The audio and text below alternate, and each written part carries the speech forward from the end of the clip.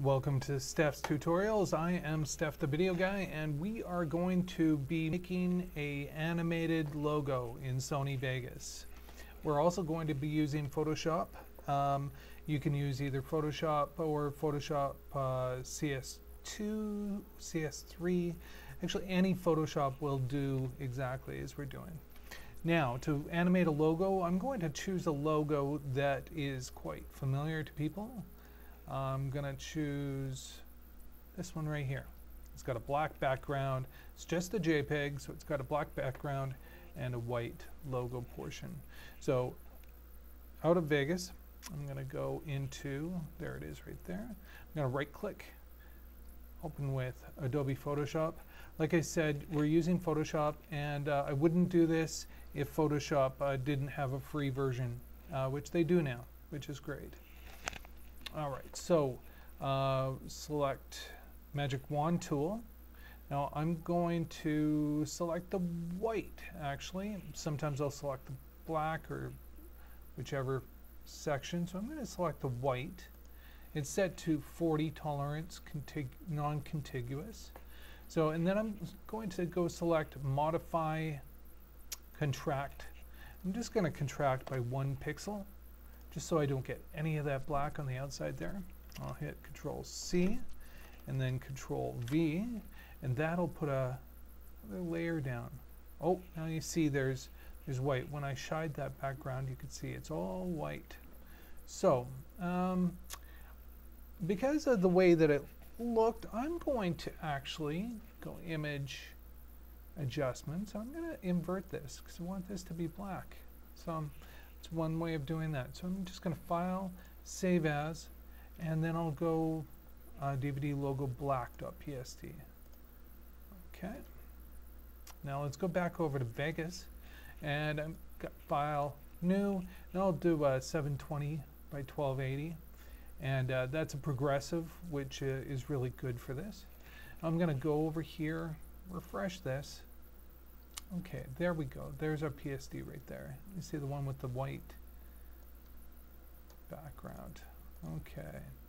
I just need something in behind. The car driving through the mountains. There we go. Now we can see that Vegas knew automatically that there was nothing in behind here, that it was all alpha. Alpha just means that there's no pixels, no visible pixels in behind. Alright, so I'm just going to crop this down. Oh, okay. Oh, we got some action in here, so I'm just going to, yeah, there we go. I'll crop it down somewhere close like that. Now we can see there's no animation on this graphic at all yet. So what I'm going to do is I'm going to open up the Track Motion panel. I'm going to move that over so that we get some real estate in here. Now, Track Motion is pretty powerful, so it probably needs its own tutorial. But let's look at 3D Source Alpha for now, because we want something that's 3D, and you'll see why. We got the top, we got the side, we got the front. This is in perspective. Now, Vegas does. I'll put a marker here so that way we clean things up. Vegas does things in 3D, which is excellent, but if not, a little confusing. Now we've got a rotation for everything here, so we're going to rotate this way. You see it animating in the preview screen, as well as in Track Motion. And let's rotate Y now. You can see it rotates right to left, and that's the one we're going to be doing with this. And Z, which is makes it go around like that. I'm just going to hit 0 and just get these back to where they belong. Okay, so now let's just make sure that we're right at the very start of this track, so that way we're dealing with that keyframe right to the very beginning. Make sure we're right at the very top of that. We're at 0 here. Now we're looking here, and we see that there's 5 seconds here. Now 5 seconds, I'm going to say that at the end of 5 seconds we're probably going to be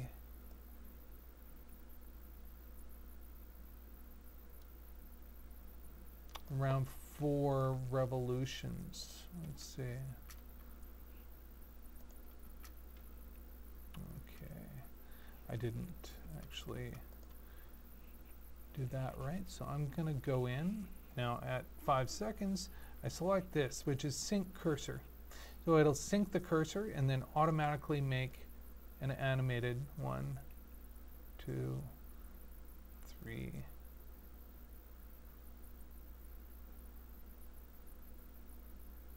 4. That's right. Oh, and you see it's already doing it. All right. So let's just say that's the way it's going to be. So I'll go like this. Let's go. It fades in, does its thing, fades out. Now, the way that the track motion does it is that if we move it, say for instance I wanted to, I took this and basically I'm using the pan crop tool to move it over because I wanted to move it over. Now you notice that I'm moving it in that perspective. That's not going to work because we basically just want to move it over to the corner, right? So that's not going to work. So how do we do it without rendering it out? Well, let's get rid of the background for now. Oh, just wait. Let's not get rid of the background until, I just want to make sure that when this spins, it doesn't get cut off. If it gets cut off at the top or the bottom, bad things happen. So let's just go like that. We'll put that in later. So there we go. So it's spinning. But what we want to do to get this to be so that it's smaller, it's over to the corner, is to use the nesting option in Vegas 11 or 12. So let's delete that back piece. Let's save this file. Let's go save as logo 1. Hit save. All right, so we can't see it because the background is black, but that's spinning right in the center. It's not being cut off, but it's spinning right in the middle. Now let's go up and let's go new file. We'll do another 720 progressive. Hit OK. Refresh this and drop that and nest that veg file directly in here. All right. Well, we can't see the background. I'm going to grab that car again. All right. I'll hit U and then delete that sound file. And there we go. Let's say, yeah,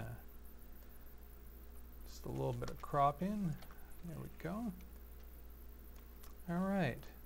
Now, it's doing exactly what it was doing in the other file. It's a little crunchy on the render, on the pre-render, but it's doing it. But what I want to do now is the way that this works is because this is a nested, it says logo 1, logo1.veg, it behaves just like footage because of the properties. So if we look at it, it'll look just like footage. So it's got a nested alpha, and you don't have to do it in here. So it's looking just like footage. So what I want to do is I want to use the pan crop tool. I'm just moving back out like this. I'm going to move this right here. As you can see, now, all right, I'm going to go Shift B, which will render out a little RAM preview, so that way we know what we're looking at. There we go. And if that's fast enough, it'll give you a good impression whether or not it's too fast or whether it's slow enough. If it is, what you want to do is you can actually go in and edit logo 1 right within Vegas. Oh, now it's going to open up Vegas 12. So that's fine. I've got 11 and 12 open right now. It's actually not fine. If I use 12. I won't be able to use it in 11.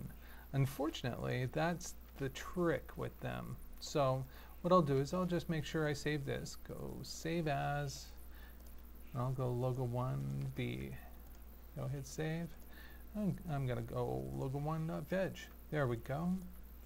And in this, what I'll do is I'm going to go into track motion again. Track motion is just hidden right in behind here.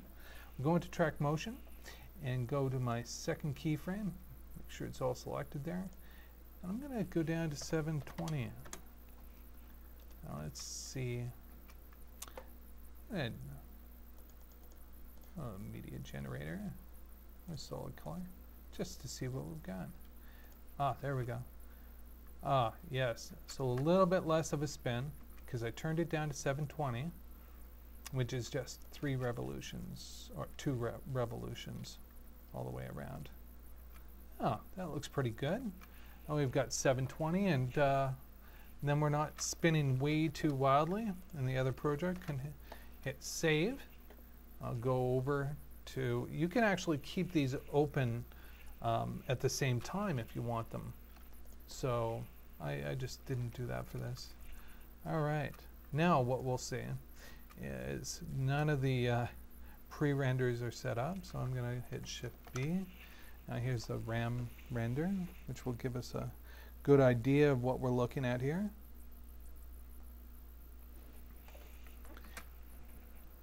And voila, that's what we've got. Now I can move that anywhere I want to. Let's zoom out a bit. Move that to the center. Say you want that as your company's logo. I'll match output aspect, restore. It could be full size. Of course, if you wanted it right in the center, you wouldn't have to do the nested thing. So, but there you go. So now we've got an animation of our logo put anywhere we want, up in the corner if we want to identify our business, right up in the corner, or anywhere else. There we go. Thank you very much for checking out this animation. I'm Steph the Video Guy. Feel free to leave some comments down in the doobly-doo, or ask for a different tutorial about something else. I'm into making any sort of tutorials that you'd like. Thank you very much for checking in.